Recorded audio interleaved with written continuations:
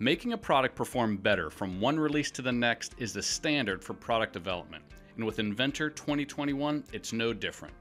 We've continued to invest in improving Inventor's performance to help you get the most out of the hardware you've invested in and work more productively with your increasingly larger and more complex designs. Let's take a look at how large assembly performance is improved in Inventor 2021. For assembly design, performance has been improved when inserting subassemblies from the time of insertion to the time you have control over the subassembly's position, eliminating the wait time before you can start to place your components.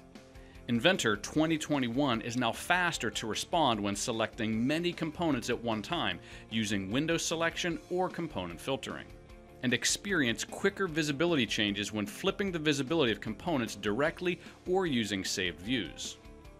We've also worked hard to improve the responsiveness of component-related features in the assembly environment. Adaptive components are now quicker to respond to changes in the assembly relationship, and component patterns based on the features pattern within the part file are faster to respond to change. You don't stop until you've delivered the best possible product, and neither do we. We are continuing to invest in performance improvements so that you can get more done in less time with Autodesk Inventor 2021.